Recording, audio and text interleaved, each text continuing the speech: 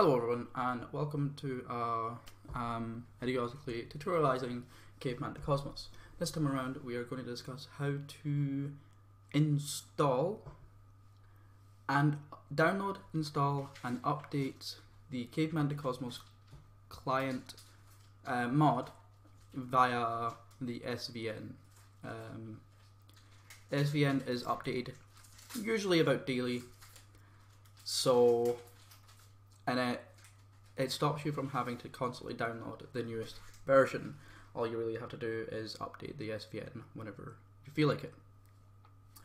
Anyway, first thing you have to do is download Caveman2Cosmos. So you scroll all the way down on the first OP, all the way down to download here. That will take you to this page, and you click the download now via external site. Once you get into the ModDB site, you go down, you scroll down to files, and you click the Caveman2Cosmos version 38.5. Once you get into this page, you then click the download now button and wait for it to download, and it will eventually download here. It will pop up and say you're downloading. If it doesn't download instantly, I would suggest clicking the button, so this thing, click to download if it doesn't already automatically start. After you've done that, you want to go into the Tortoise SVN, which is tortoisesvn.net. I will post all the links in the description below, if I remember, hopefully I will. And then, depending on if you have a 32-bit or a 64-bit OS, you want to click one of these and it will automatically download it. And yeah, once you get that, you will then, once Caveman2Cosmos and SVN are finished downloading, you want to go into the place where you've downloaded it, which will be usually downloads. I've got it in the folder C2C tutorial, so it's easier to notice. We have Caveman2Cosmos 38.5, we have the zip file, and we have the Tortoise file. So normally you want to double click the extract button, double click Caveman2Cosmos and extract to wherever you want to extract it to. And then once you get into there, you want to right click the Caveman2Cosmos file. You want to then SVN Checkout, and you want the, well, if you want to know where the URL of the repository is, you go back into your internet, go into the SVN changelog, scroll down a little bit to this section here, which is the 9th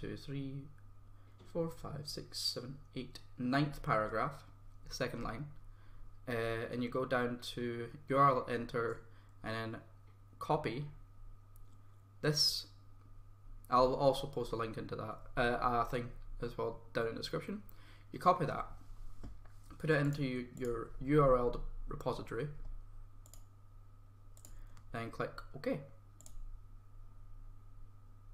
and then it will start updating.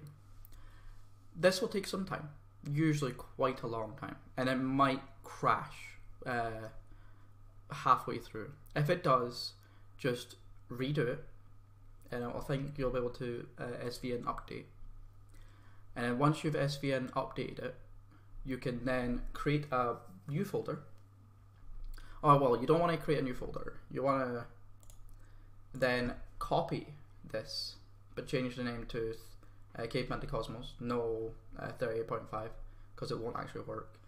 And then when you copy that, you want to put it into your mods folder, your beyond your Steam Apps Common, Sid Meier's for Beyond the Sword mods, and you want to copy paste it into here.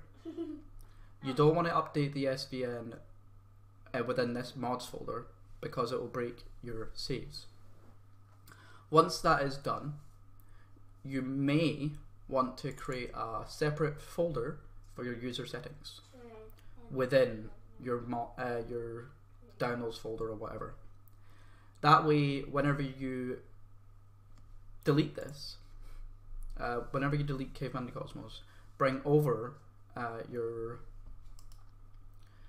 this folder back into that mods folder, because that's what you'll do every so often.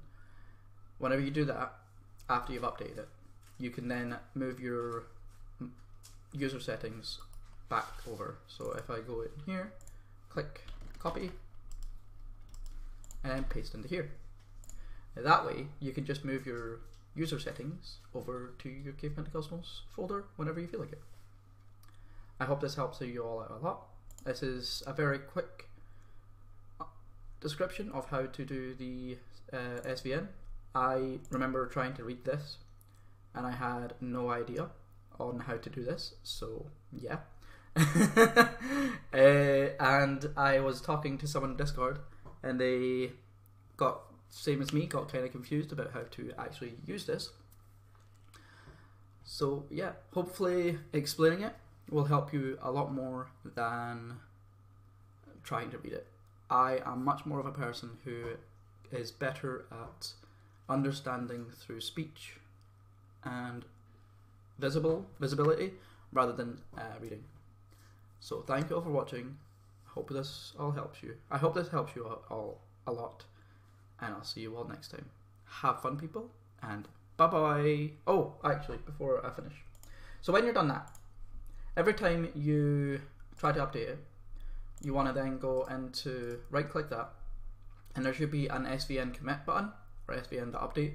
So every time you whenever you want to update that, you just click that button, and that will be that. So thank you all for watching. Have fun, people, and bye bye.